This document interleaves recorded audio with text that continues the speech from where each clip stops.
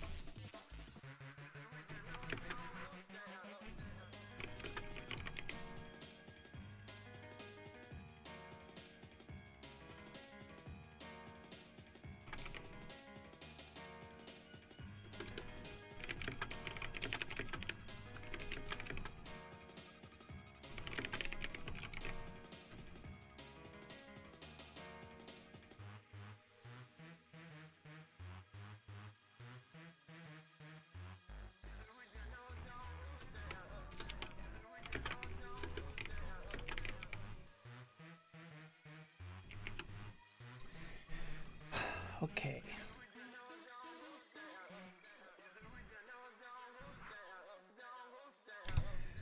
So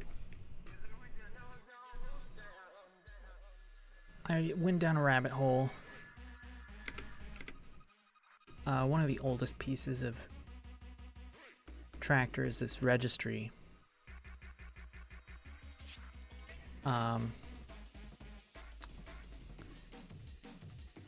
Which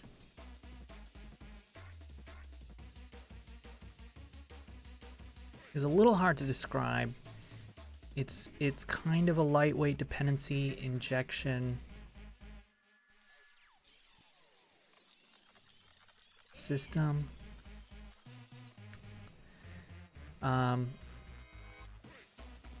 It was loosely inspired by a library called Inject that Facebook made, and I kind of copied a subset of it and ended up simplifying it, and then I've simplified it a couple of times, and then yesterday I both simplified it and sort of renamed stuff. So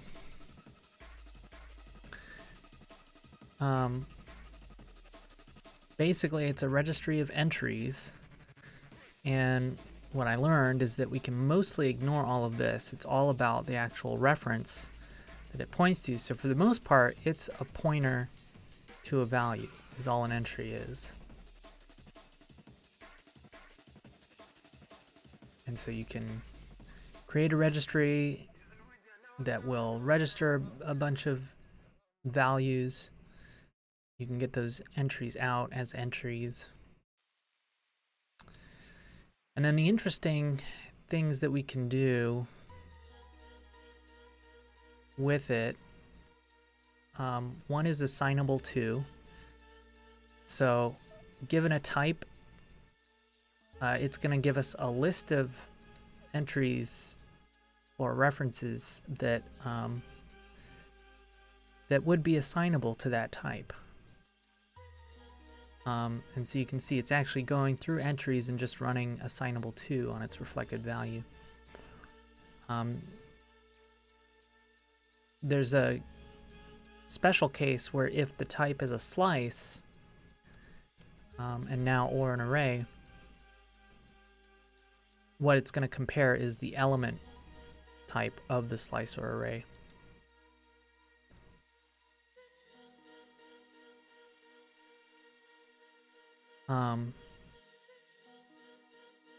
That's used in populate.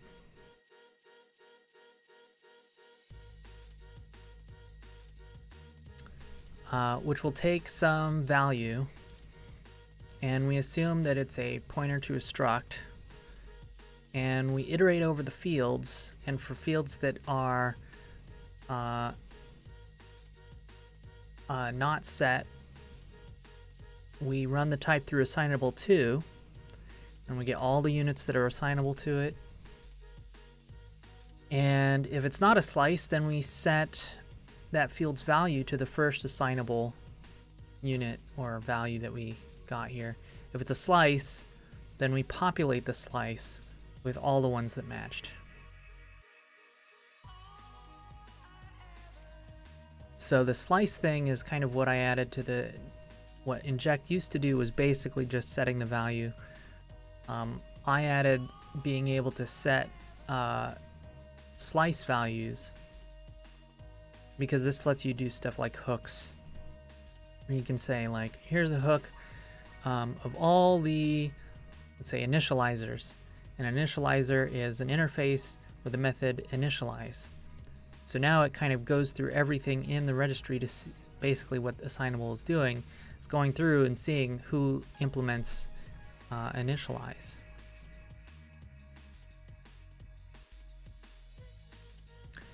And then self-populate is basically going through all the entries in the registry and then calling populate on each of them.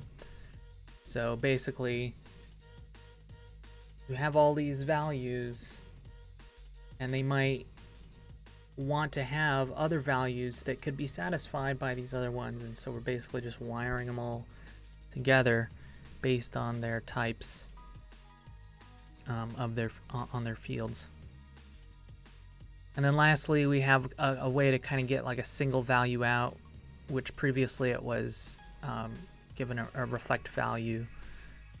Then we'll go in and find that value and give it to you. That's kind of all it does. And it turns out it can be even simpler than this. Like all of this is really unnecessary.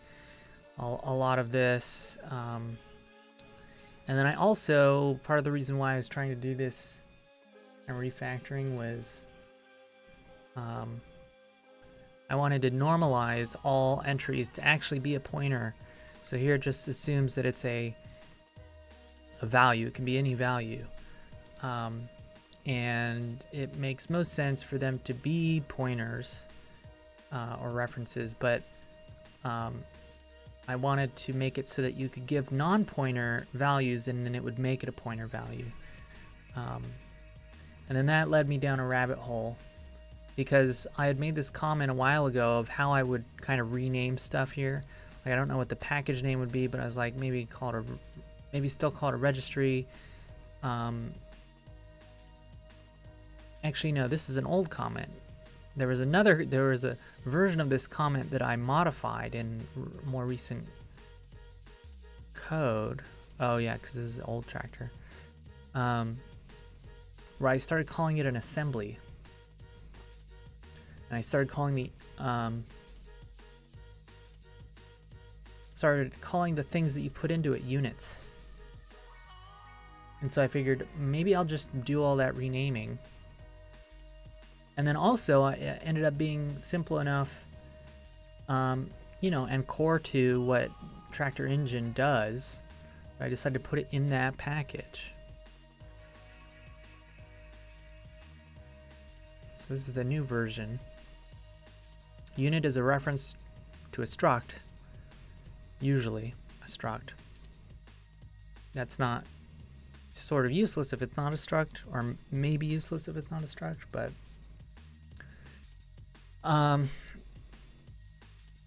there's this unit from, which whenever we add units to the assembly now, it goes through this, which is basically using reflection to see, is it a pointer? Then we'll just, you know, kind of cast it to a unit. If not, we'll make a new value based on its type that is basically a reference value, and then set what it's pointing to the value that came in and return that. So it's sort of normalizing anything that comes in as a pointer. So then we rename assembly, and notice how simple it is. Unit is just an interface. I wanted to do something like this, but that just makes things more complicated and doesn't actually help. It just makes things more difficult. So an assembly is just a bunch of units. It's thread safe. We can get the units out. I pushed the concept of main into the assembly because it seemed to make sense and it's kind of helpful. So a convention while doing this iteration of Tractor is the first unit added is main, and then that's that's actually added to this engine main variable that's kind of a global reference so that you can get to more or less the user's main. But because that pattern comes up later on in larger structures because of all the self-similarity in this thing, it actually made sense to put it on here. So that's all this does is main gives you the first unit. Adding units, which runs it through that unit from, normalizes them into pointers.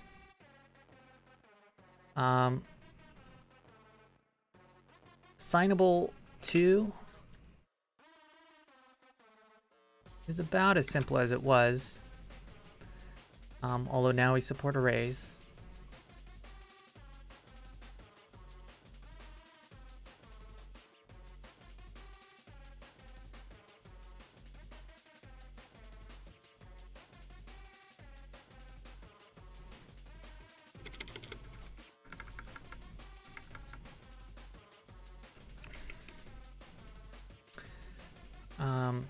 And then populate's been renamed to assembly or assemble. So assemble will take a value. We make sure that it's a pointer. We make sure it's pointing to a struct. And then kind of a simplified version from before. We go through the fields. We ignore things that are not nil. We get all the assignable units for that field type. If it's a slice, then we populate it. If it's a pointer, we set that pointer value to the unit because the unit is a pointer. If it's not a pointer, then we actually try and set the value. I don't know how useful that is, but we'll see. Sort of a way to get a copy of what's in the assembly. Self-assemble makes them all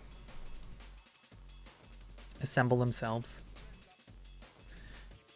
And I don't know if this is gonna work because I remember there might have been some deal with addressability, but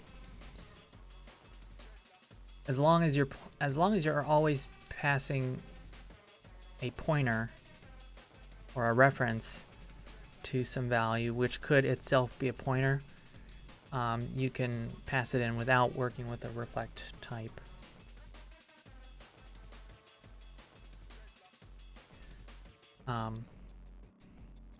So this is a way to get something out of the assembly without going through assemble. So if you don't have a struct that you want to populate the fields of. So again, that's all it does. Now it's a part of engine, which is kind of nice. So we deal with engine unit, engine assembly. Apparently engine new now returns an assembly.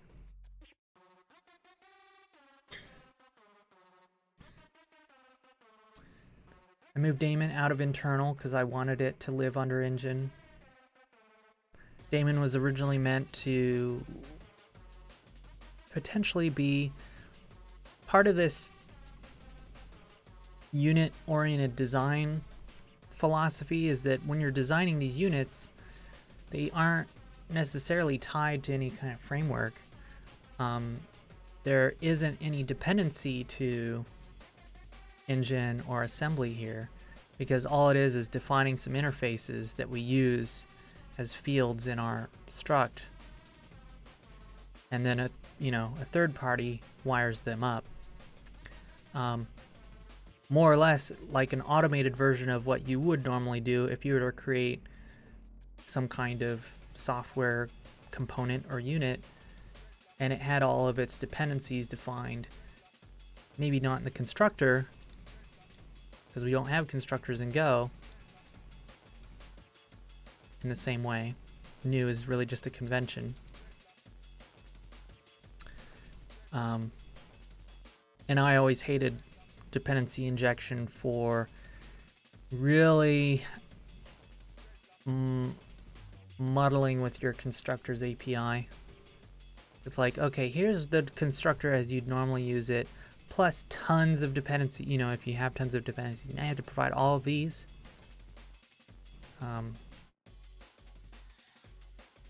Which I know makes sense,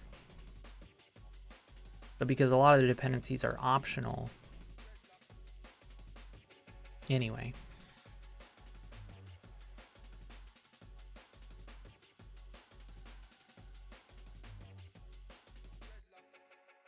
But this is one of the first sort of now what I call units. It was made for this system. And is the first good example of like a framework. So like if I were to talk about sort of the architecture, you know, of the Tractor engine, You know, it's based on this sort of dependency injection system based on assembly. And from that, we build stuff like this. And, you know, this could be a component that does whatever, but for components that don't really do anything but provide services for other things that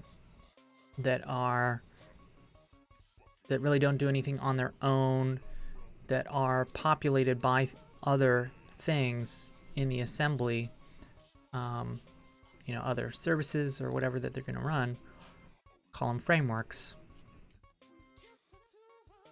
Not unlike how Apple calls some of their big libraries frameworks, because that's how their operating system was designed, using a sort of perspective of object-oriented programming where you create not just objects, but you create objects that serve other objects or provide a framework for other objects so that your objects don't have to do so much. So we're kind of recapturing that idea here.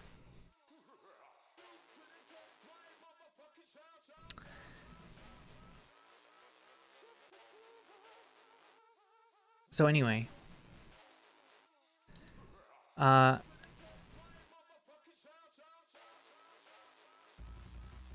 there's really kind of two paths when you're making a program. Is it a command line program, which could include interactive command line programs, pretty much anything that runs on the command line is a command line program. In a way, including long-running processes. But long-running processes are very different because unlike a command line program or command, it has a start and stop, right? That's the main difference. Is a command is something that is usually run by a user often, which then also, it might be interactive, it might not. It might be have it run in a pseudo terminal, or a terminal. But eventually it ends, right?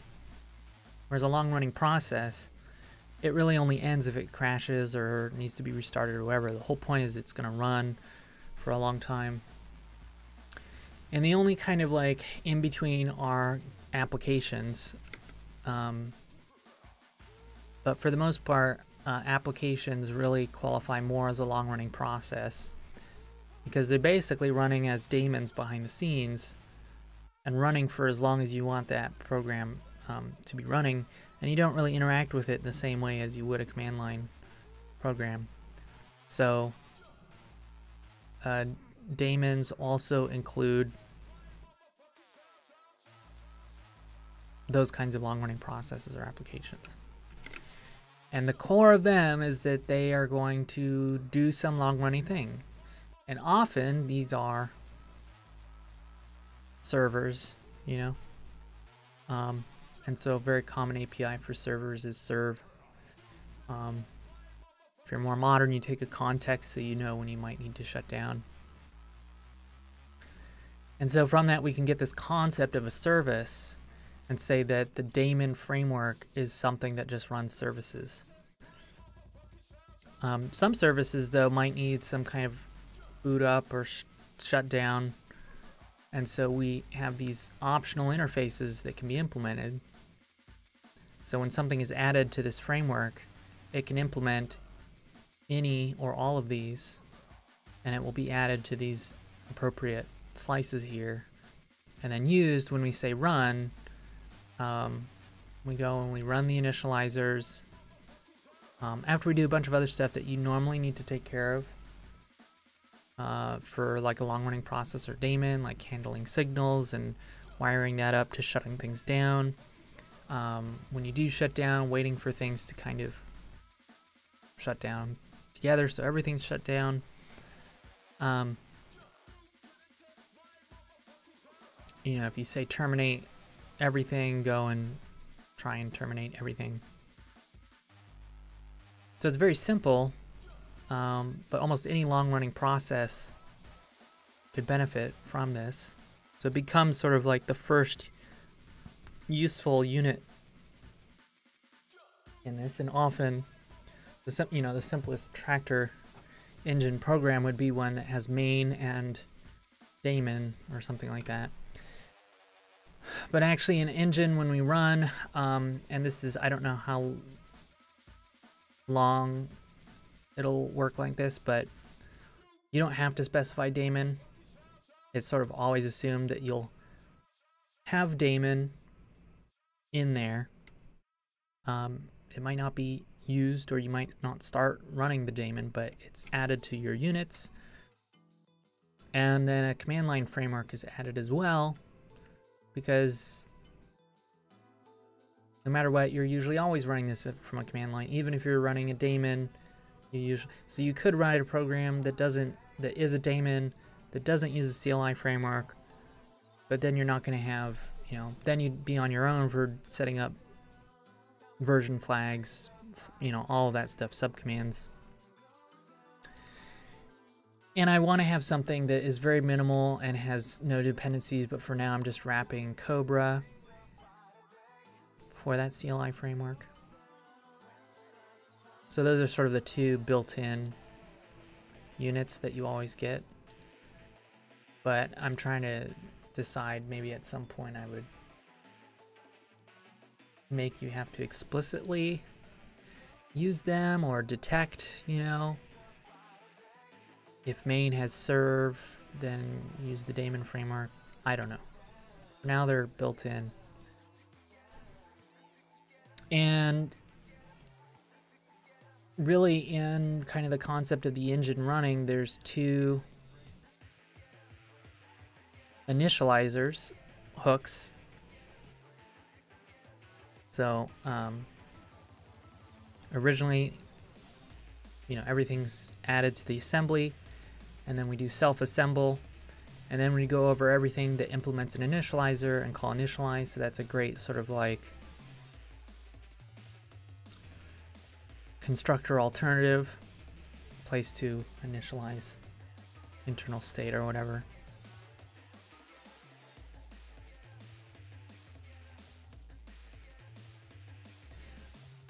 But I recently started feeling a need for a pre-initialize, something that happens before dependency injection, that you'd really only use if you knew that you were using dependency injection and you want to do something before it. One of the things that this used to do was it used to be another interface called extra components.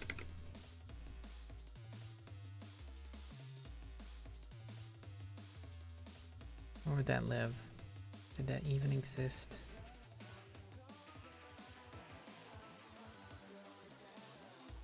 So if you provided extra components or extra units, you could create a unit that had this method and then provide more units. So it's basically sort of saying, here are some units that I depend on. So for example, the web view is a unit,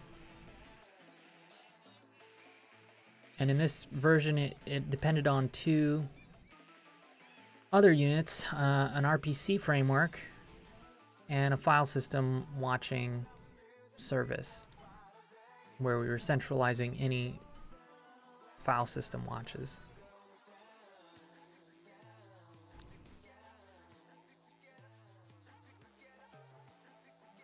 In the new version, that dependency has been sort of removed because it's been put under our new file system abstraction. So it's really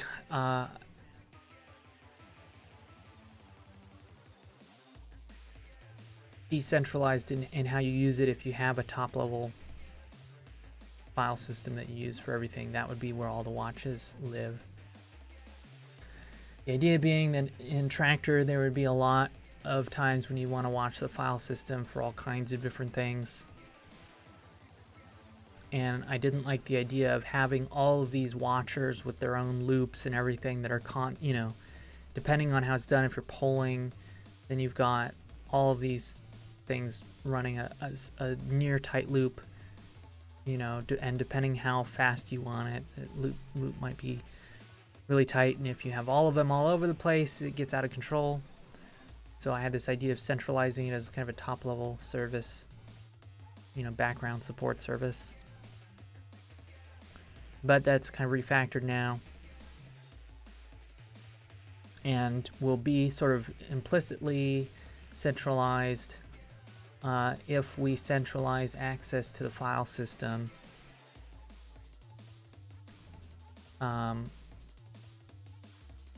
Instead of having a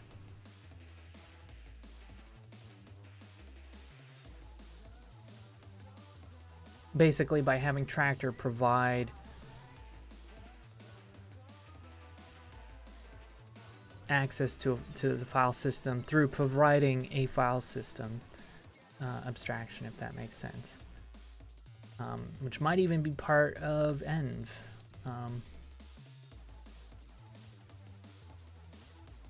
I mean, it already kind of is here, this placeholder thing, which I still need to actually do the other things that this package does, but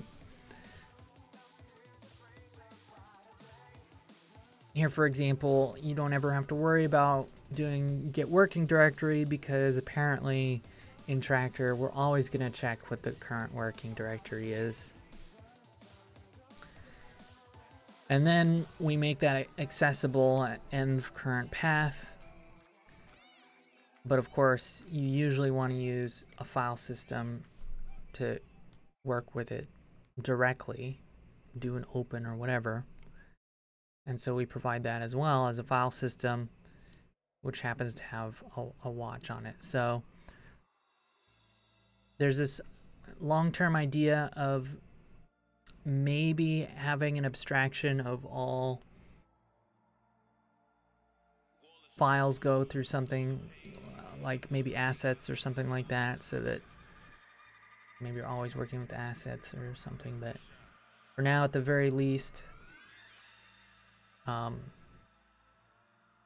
know, we're sort of centralizing some of the common places that you would access the file system. And so those watchers, you know, there would only be one for however many of these that we make.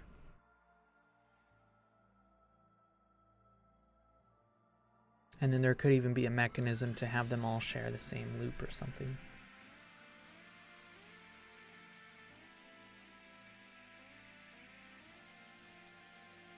Anyway,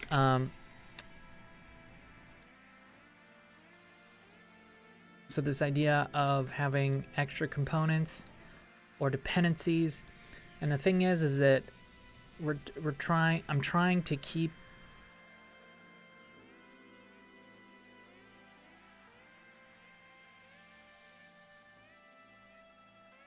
even though it's, you know, unlikely that you would ever use these without the engine and the assembly and stuff like that. I want them, in the way that dependency injection does by design, allow you to sort of independently use the units without a framework or whatever. So you can just set up those dependencies on your own. And so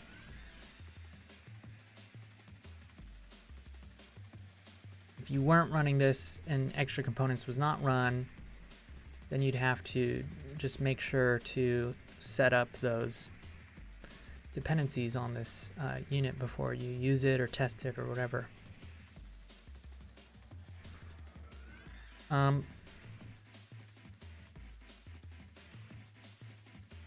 And there's some idea of later on, you know, there might be something that says, oh, if there's already a framework, then we'll ignore, you know, if there's already an RPC framework, we'll ignore the one that's coming from extra components, and we'll just leave the one that's already in there, so that when the assembly happens, it'll use the one that's already in there, already in the assembly.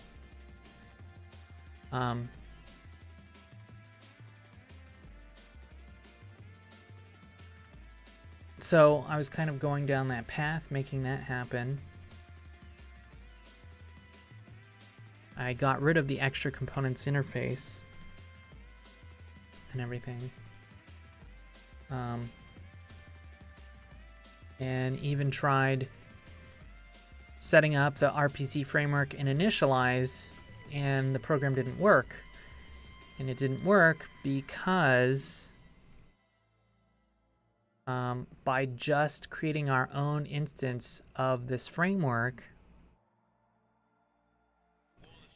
it's not participating in the other hooks.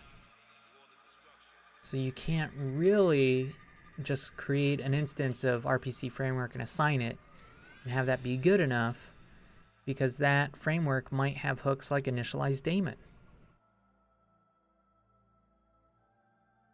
And so because we're not actually adding it to our assembly, it's not getting added into the daemon framework, and so it's not getting an initialize. And so it turns out, yeah, it does have a initialize daemon that sets stuff up, and so my program was not working because the framework was not totally set up. So,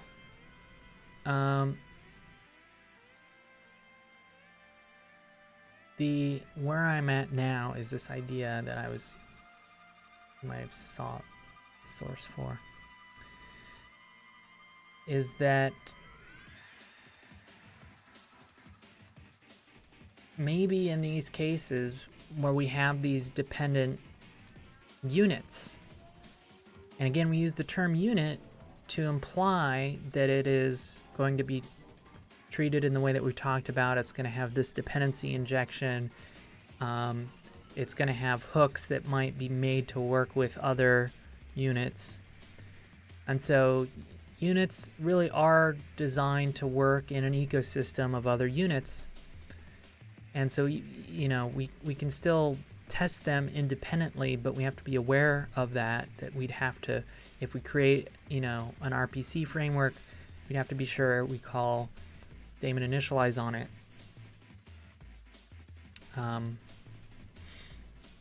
And stuff like that. So I've also been playing with this idea of having a reference to the assembly, which is useful in cases where, for example, you want to get access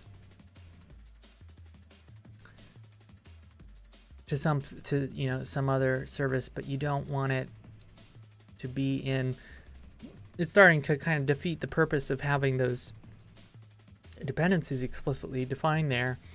But for example, if you were to do this on main, you know, on main, if we wanted access to our RPC framework, then we'd create a field and it would have to be public. And because main is serialized to push its state to the front end, some of these units, especially, you know, daemon and stuff like that, you would start getting into circular dependency, you know, circular references, and, you know, just very complicated things you don't necessarily want serialized and sent out to the front end. And even though this idea that, like, you know, there would be a hook so that you could change it so that it doesn't serialize main, it serializes some other value provided by a method, I wanted to provide an alternative way to access stuff from the registry. So it seemed like a pretty clever, you know, simple building on itself idea to then just have a reference to the assembly. Because then you can use value 2 to get things out of it.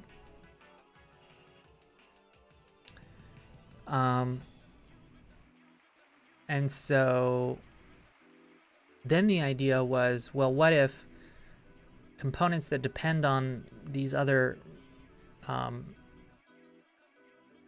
units, that they could use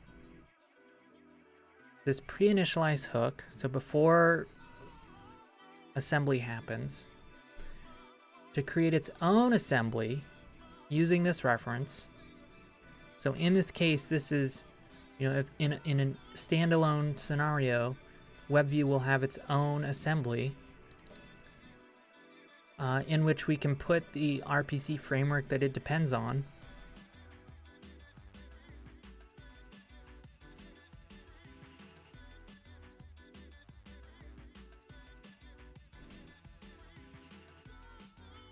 And I don't know, you know, how you would then, you know, I guess you'd have to, I don't know where or who would be responsible for then saying units assemble, you know, WebView, but that's a pretty easy thing. You could basically do that in initialize or pre-initialize, or even outside of the WebView in the test or whatever that you're doing this. But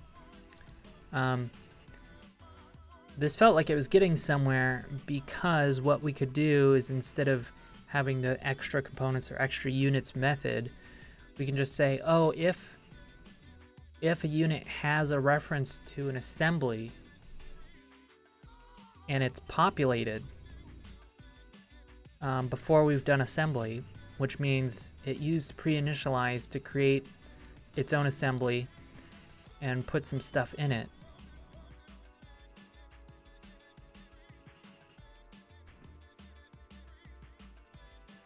we can, in our engine, when we run, after pre-initialize but before self-assemble, we can go through all our units, look for assembly references, get all the units out of those, and then add them to our top-level assembly, and then replace that reference to an assembly with the top-level assembly. So it's basically merging them. So any units that it would expect to have, it would still have, but you're now, it also has other stuff. And then this is still kind of aligned with the idea of having a reference to the assembly. So for the most part, you kind of imagine that there's always generally one top-level assembly, but when you're not running the program normally, a unit can have its own assembly, potentially for its dependencies.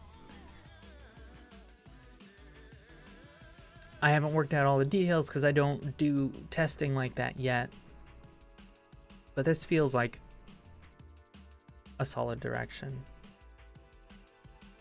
and it will solve the problem of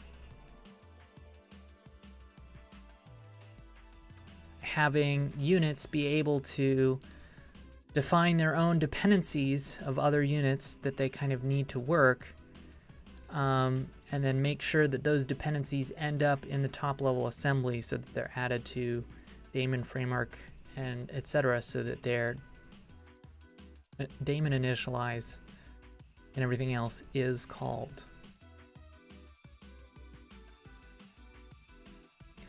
So I'm kind of setting all of this up,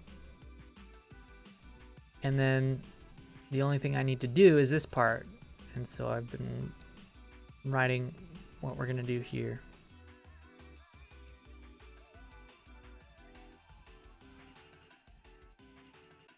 So that only took 40 minutes to explain, but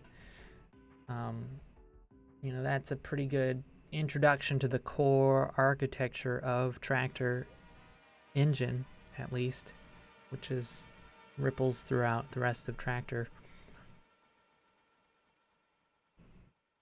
and describes what I'm going to be working on today. And hopefully I'm not going to mess too much more with assembly, because I was working with it a lot yesterday, dealing with, you know, I keep thinking I've finally mastered Go reflection, and then I always prove myself wrong, especially dealing with pointers and stuff. So I think it's in a good state, and I think that it should work like this. So you know, one of this new refactoring allows you to call engine run without creating references. This is how you'd always have to do it before. You'd have to create references to those, which is more or less unnecessary because we're not going to use those references anywhere else.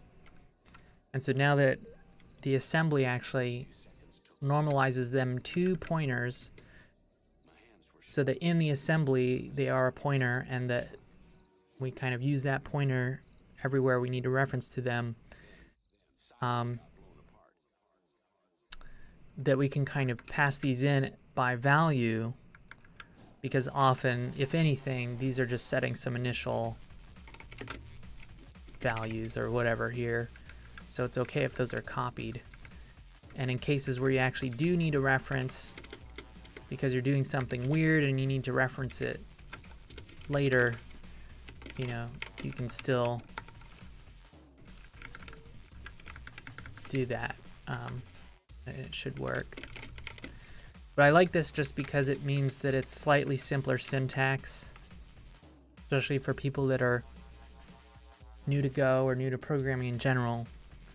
I didn't really want to have to explain what this is all about. And it's just kind of ugly having a bunch of these here. So there's just something in the back of my mind that it all kind of came together, and so finally executed on it, but it required basically doing all this refactoring, which took all of yesterday and a little bit more time. And so now I think it's mostly working. I just have to write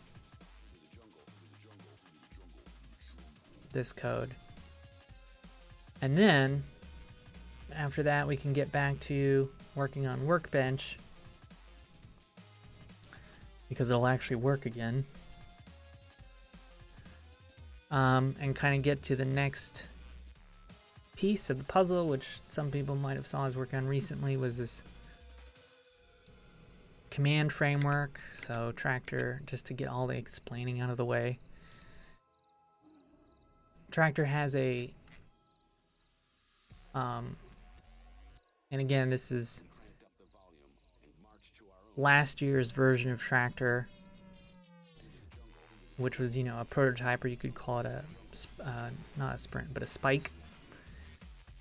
You know, and I got it to a certain point in order to be able to experiment at that point, but I didn't necessarily take as much time with a lot of the decisions leading up to it. So a lot of what this year has been starting over from scratch and taking the time to build it up again, so that not only is there a lot of thought put into the user experience when you're not using all of this other stuff, you know, being able to, you know, the to-do app example and stuff like that, but that all of the APIs up to this point are then further iterated on and simplified and stuff like that, exactly like what I did with the registry/assembly package I was just talking about. So a much higher level kind of shared system in Tractor is a command framework. And this isn't a command line framework, although they overlap. A command line, subcommands could come from commands. The commands I'm talking about here are much more like VS Code's concept of commands, which again are basically any command that you can do in VS Code, whether it's a menu, anything in here. Those are all wrapping commands. And then, of course, the command palette, which lets you, you know, the command palette, all of these are basically, and keyboard shortcuts, right? It's all based on commands. And so VS Code has a system where you define those commands. You know, it's just something like a function that's registered with an ID. Register command. And then they make it annoying. If you want to add extra metadata, you have to put it in the package.json, which means you don't really have as much runtime access to it. And I forget why they do it this way, but that's super annoying. That's also where you would put metadata used by the command palette to define like the context that it might be available. Stupid. But the same general idea is a system like that, to where we can define any kind of user action. We can define it as a command. And so the old version of this framework was, you know, pretty simple. We had a command definition that had some of that metadata. We had the ID, we had a label, we had a category even, a description, and then it just has run, which takes a function. And I was playing with this idea of, you know, I love one of the extra, you know, if the typed languages are great for various reasons in terms of like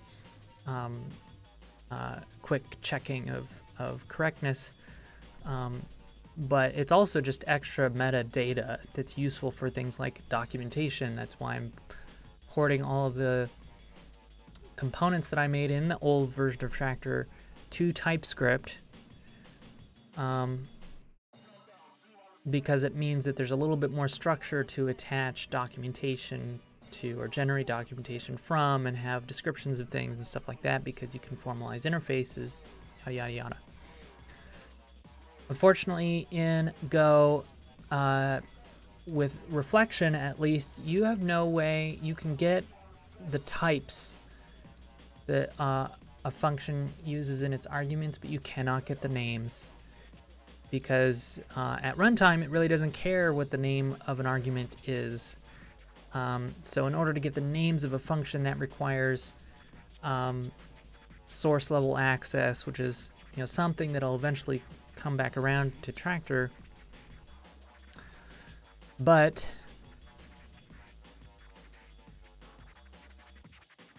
I decided to try something else, because I found out that if you have a single parameter and make it a struct, then you get the names, because if you reflect on a struct, you get the field names. And then I realized, well, you can do inline structs in your function argument.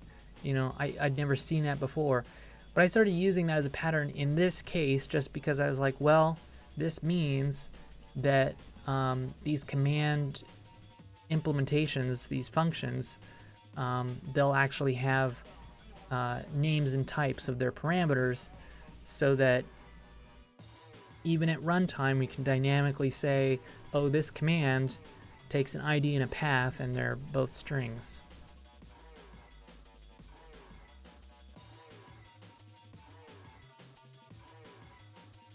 And so it looks a little funky, but it doesn't really matter that much.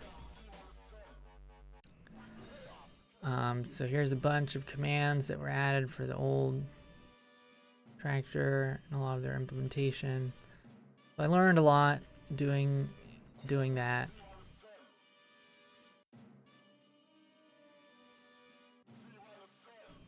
The command system, the command framework itself doesn't really do much. Like a lot of frameworks, that really they just act as a registry. And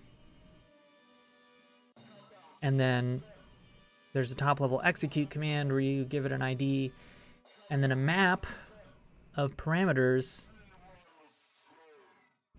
which, since we're using reflection anyway, we apply those to create a struct and then pass that to the thing. And so that way it works. Makes it a little bit easier to have kind of this dynamic structure instead of having a struct, right? Because you wouldn't know the struct at this point, and you use this for all possible commands. So anyway, this little system is kind of the next step, because in Workbench, now that we have this kind of working outline and it's using something very close to the manifold data structure, and we have an inspector, and we have all those fields, and they're sort of in a read only, but we have all the different types, most of the types ported. You know, I'm gonna say I'll be done for now with this workbench demo prototype to just do object manipulation. If I can create, you know, a tree of objects and be able to rename them and move them and delete them, you know, you can select them, and I don't know what I'm going to put in the inspector, but you know, I'm not going to worry about the components that they have under them, the manifold data structure of objects and components. So I'll come back. Basically, I'm trying to find a point where I'll be done working on this so that I can work on all the other stuff I need to do. Writing more documentation, writing more explanations and videos like this. Updating the Visual Go editor to this new framework, and getting that working again. And maybe building a very simple text editor as an example before this would be ready to start letting people in for private alpha of Tractor Toolkit. So that's the workbench object demo, is just being able to manipulate objects. So now that you can view objects, you need to be able to mutate that state, which, you know, we'll do through a context menu, but those context menu actions will be defined by commands. And so that's what I was working on. A new version of that. One of the cool things that kind of came out of this was, again, trying to come up with a very generic, this idea of a command. Again, I already hinted at this. You might have a command. All of these commands, if any of them did something useful independently of this user interface, maybe it would be nice to have access to those commands from the command line. Maybe they show up as a sub command. So it'd be really nice if commands made in this framework could also be used for command line commands. And then thinking longer term, because of some of the places that I want to go in the future, things like if this then that, the paradigm of triggers and actions, right?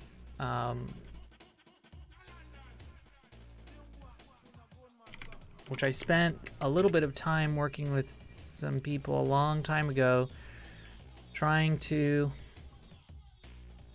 come up with an open spec version of that paradigm. This was even before we had good API schemas, so it was very difficult, and we almost went in the direction of trying to create our own schema, you know, API schema definition, but I got us to not do that, instead focus on just what we would need to implement some kind of pipes. The idea and the reason why it's called pipes was that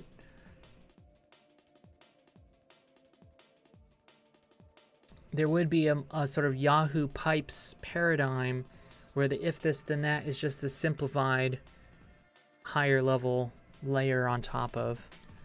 And so this design, we were thinking in terms of like, well, we want to support the high level trigger and action paradigm, but we also want to support much more complex flows and structures and stuff like that.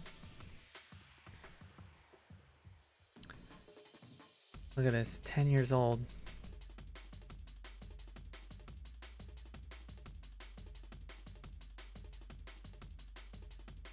Pipelines can be as simple as if this then that. Recipes are as complex as Yahoo pipes, but they can also be blocks themselves and used in simpler and more complex pipelines. Web pipes is Turing complete.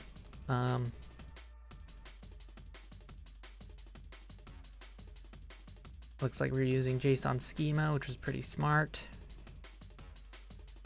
Yeah, to define a block, which is basically if you were to think of an action or a trigger or some kind of block in here, really, you know, it has properties.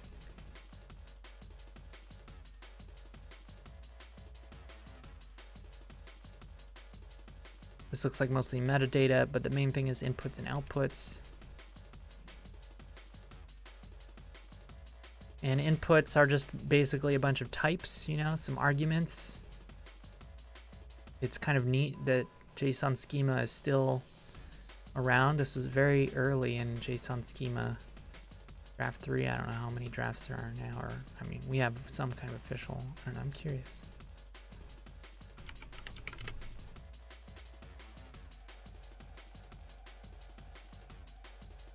They changed to a date version of the draft.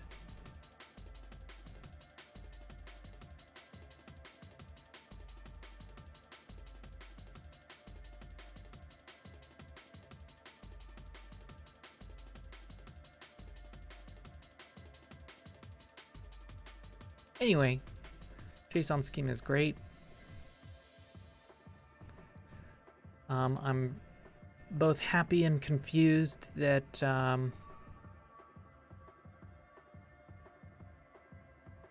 what is it called?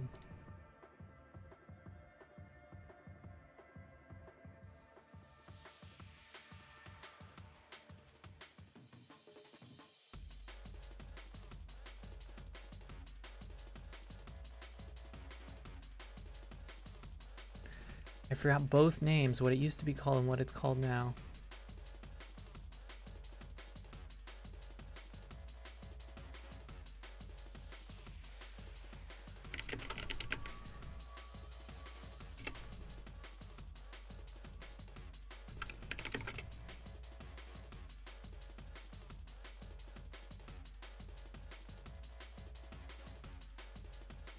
Swagger.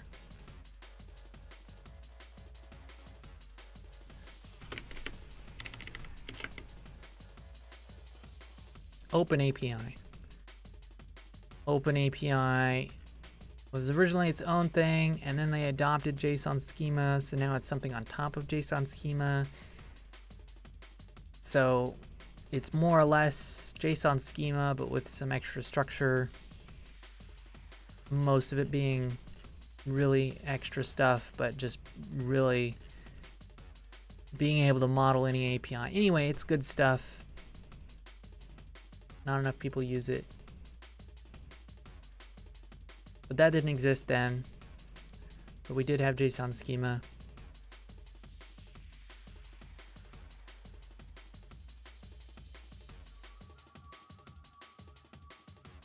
Output definition. So now I'm curious what the pipeline definition was.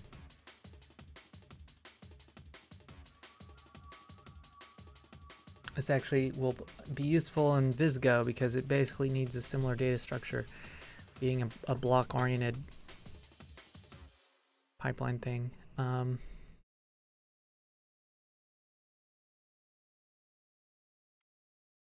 we have an array of blocks.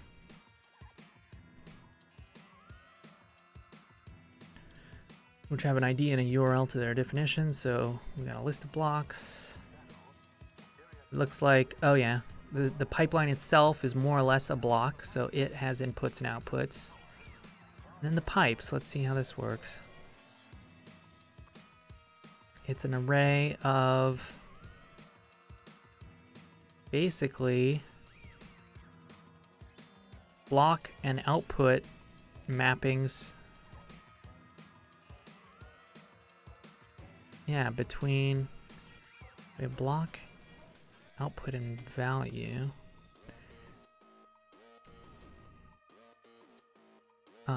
I suspect this could be for cases when you don't have a block and you just want the value. And then the block and the input on that block. Pretty straightforward, kind of dumb, but it works. That's more or less what I ended up doing in VisGo as well. fast, really.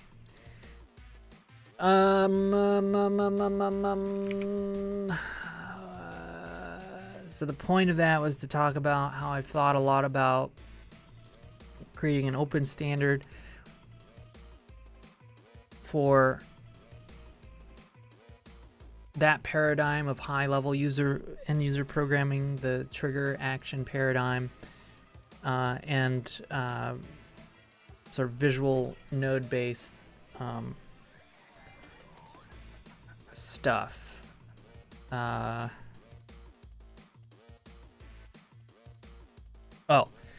the reason for that is because all of the actions that would be used in an if this then that or whatever would eventually map to, you know, APIs or, you know, really any useful function that you would want to call. And so it'd really suck if you had to create now another representation of everything. So I really want to find a common thing for this idea of an action or a command, or even, you know, command line command. And functions, you know, having that common thing, you could create something that can wrap functions to give you that same abstraction for all of those, so that once you have that, you can use them across all of those systems, or at least that's, you know, what I hope, right?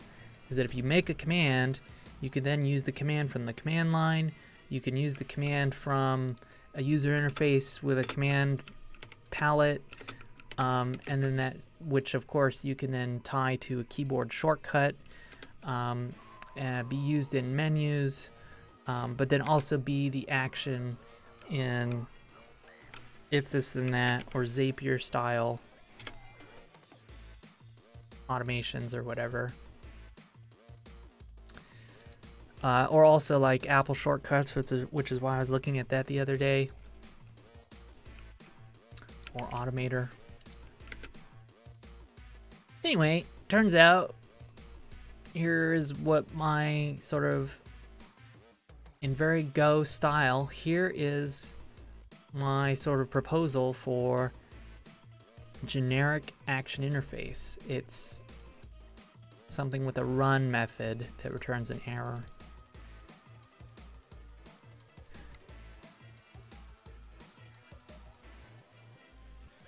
This came from the idea of modeling commands a little differently than I did last time, where every command is a struct. So if we're going to define a struct in the params of the function, you know, we might as well make it an actual struct instead of an inline struct. So the parameters of the command is just the fields of the struct, and then it implements run, and then that's how it would be run. Now delete would be an action, which can be used as a command or whatever.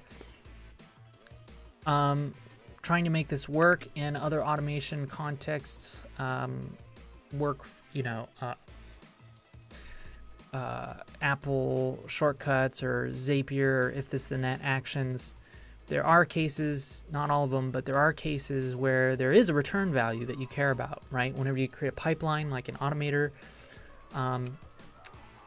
Zapier, it's a little bit unclear how that works when you have multiple actions, how stuff is shared between them, but that's a general idea of you creating a pipeline, right? Think like Automator or whatever.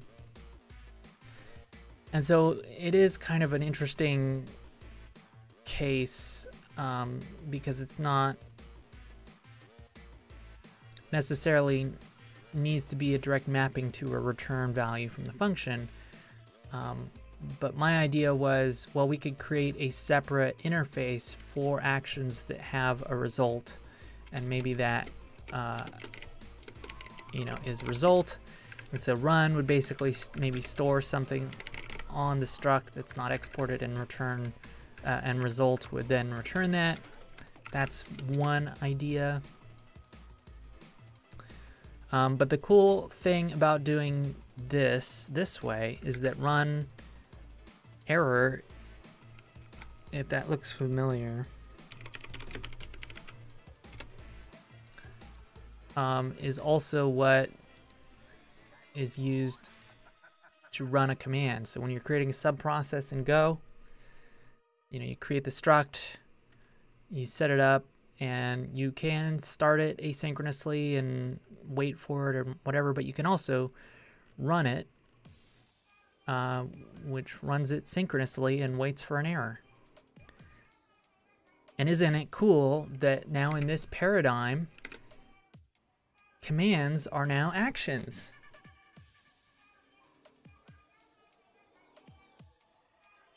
Isn't that cool?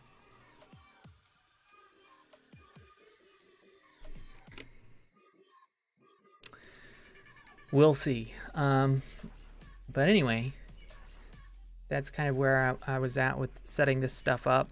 And so I just need to make a bunch of these. But I had to create an action framework or a command framework. And then I got to the point of, all right, how does this work in Workbench? I could put it in here, but then it's going to get into all kinds of potentially weirdness with exporting. I was thinking of, maybe it's run, set up as another unit. I don't exactly know yet, because one of the other things is it does sort of want to tie into RPC, and that's sort of related to the same problem I'm trying to solve with the web view UI thing. So I think I'm not going to solve that yet, but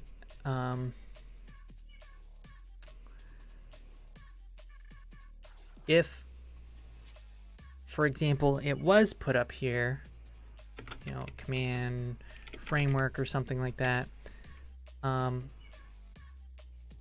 would I get it here? Because if I did also just make a reference to it, I sort of have the same problem. Basically, I'm trying to avoid it being crawled by the data exporter that sends stuff to the front end. And I know I already made mechanisms to do that by making it so that you don't put state in here. We could put it in like a sub, maybe even as an inline struct. Kind of an interesting way to do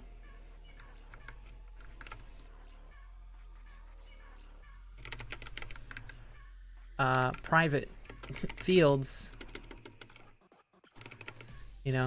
in structs, which I sort of stumbled upon.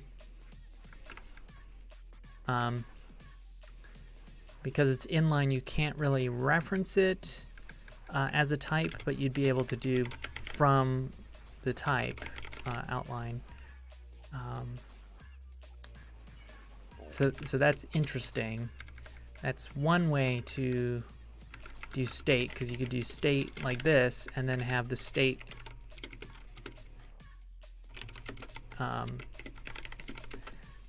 thing basically return, a pointer to state. And that protects the state from dealing with other things that want exported stuff.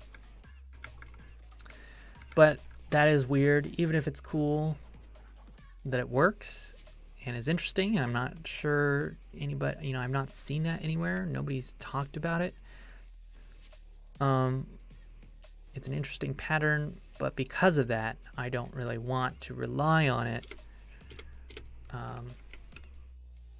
because I want things to look and feel relatively normal. So anyway, somehow that got me going down the path of the assembly stuff, and so that's about all I'm going to explain what I'm going to try and do today. Actually, I'm going to take a break immediately because I'm already tired.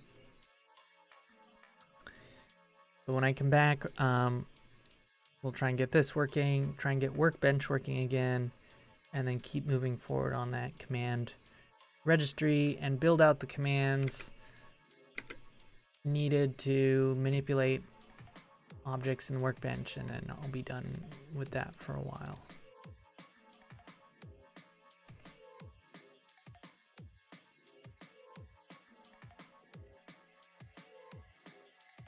bell. In fact, I'm gonna have a little snack.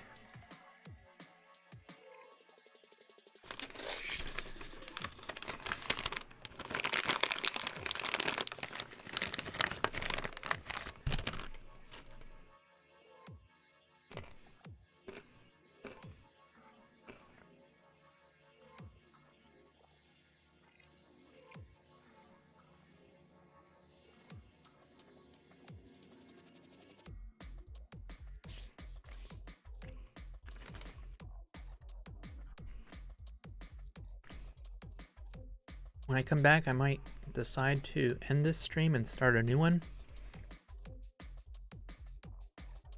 so that this explanation can be in a standalone video and I can upload it to YouTube or whatever.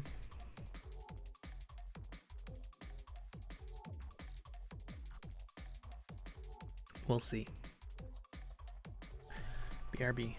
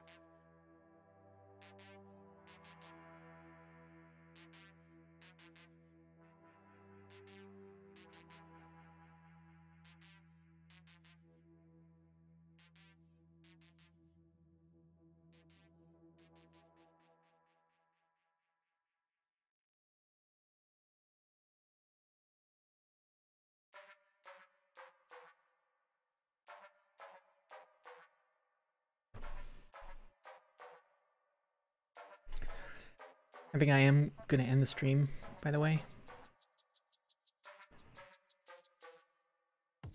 Because I wanted to not work all day today.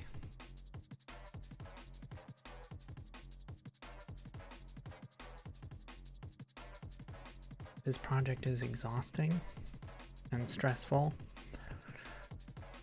And I almost wasn't going to work today at all because I've started taking Thursdays and Fridays off because I need at least a day to recover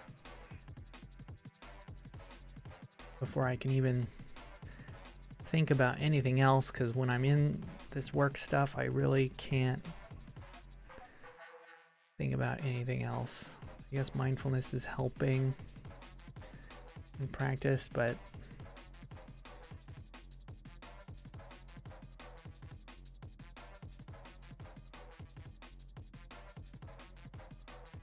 I was very hesitant to start the project, and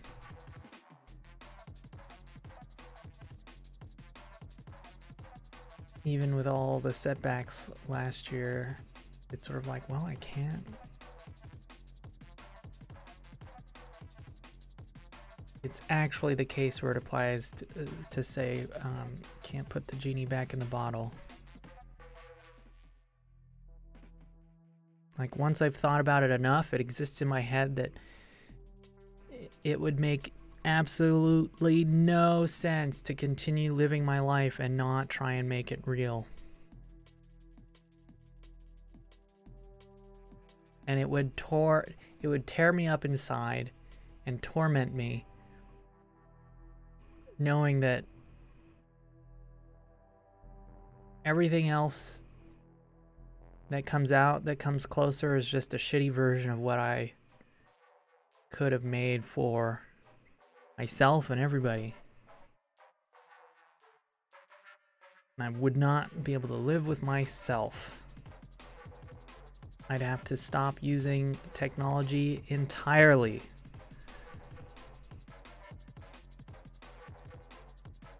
And maybe that's a good thing. But then I'd wasted half of my life. I mean, all of my life so far, but assuming I live to 70,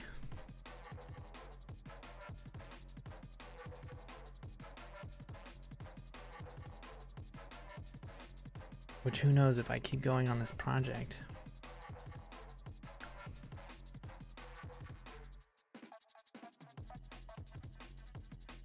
It's stressful, but I am trying to take care of myself, which is why I'm not going to be streaming for the rest of the day. So I'm going to shut this down. And I might work on it because I've already put so much thought into it. But I might save it for tomorrow. I don't know.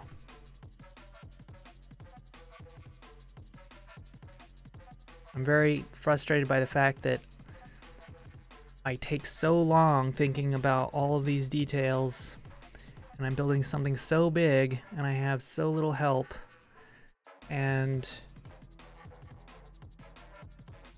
so I'm just rushing, trying to get all this stuff done, and it always feels like I'm going so slow.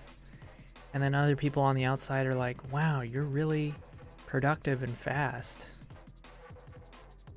And I forget that I am pretty fast at a lot of things.